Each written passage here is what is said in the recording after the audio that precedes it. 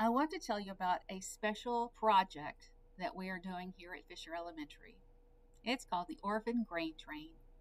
Each year, Zion Lutheran Church helps us out by giving us backpacks and all sorts of goodies for the teachers and for students at Christmas to help you guys out. Well, now we're going to pay it back and we're going to help them.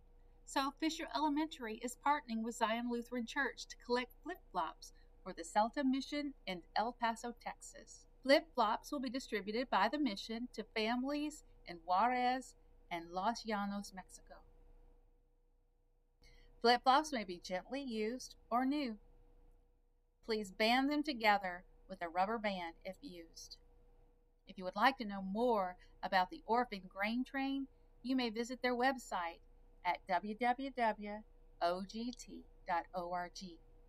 You will find boxes in the cafeteria lined up across the stage. Each one has a different grade level in it. Let's see which grade level can bring the most flip-flops. Sometimes we do things to win a prize, and sometimes we do things out of the goodness of our heart. And this time we're going to do things out of the goodness of our heart just to be kind to others. Whichever grade level brings the most flip-flops, they're going to get a big kindness award. And that means that we're going to recognize you guys on the news one day and let everybody know that your grade level brought the most flip-flops. Do your best and bring some flip-flops to show your kindness and your appreciation to Zion Lutheran and to help those families in Juarez and Los Llanos, Mexico.